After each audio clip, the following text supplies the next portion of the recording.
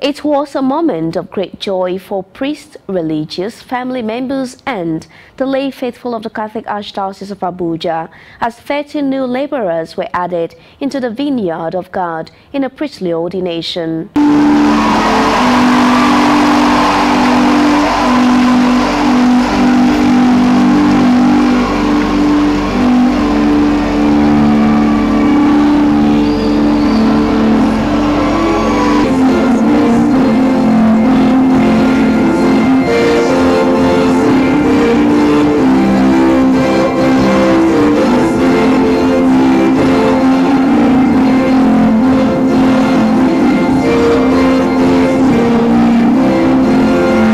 Archbishop Kaigama, who was the ordinating prelate, charged the new priest to avoid the temptation of materialism and look up to Christ, the high priest and rewarder of those who diligently seek him. When a priest's eyes are focused only on how he is to make his priestly office as a means of getting money or getting property, acquiring property, I want to tell you that these material things will make the priest unsettled, unhappy, unfulfilled, discontented, and miserable.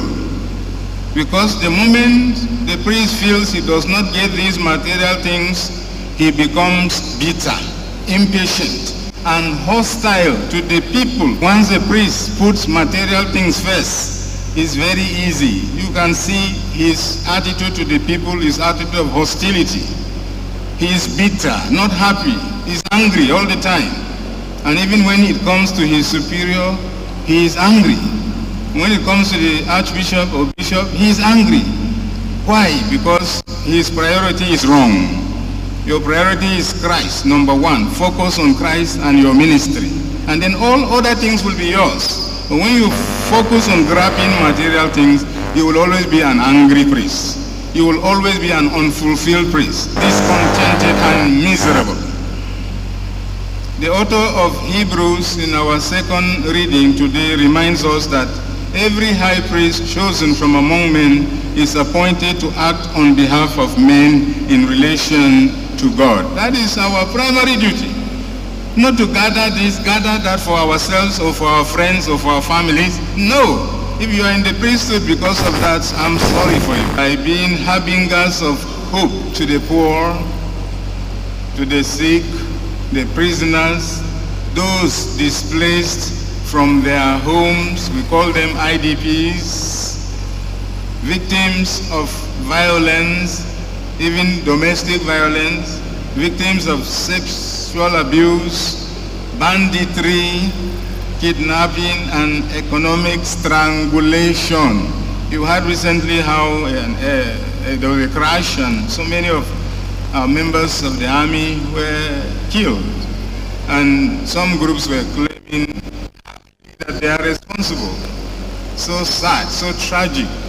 That sense of patriotism is missing. So our duty is to bring help, to bring consolation, to bring spiritual comfort to those who are so afflicted. And now in our country, people are suffering from what I call economic strangulation. Because the price of everything has increased. Somebody sent me a list of all the different food items and their costs. He said maize used to be like this, but now it is like this. Gari used to be like this, but look at the difference now. So it is unaffordable for many people. So our job is to help. Not that we will provide the money, provide the food, provide everything, but at least to be there, to be present with them and to embrace them and to talk nicely to them and to counsel them.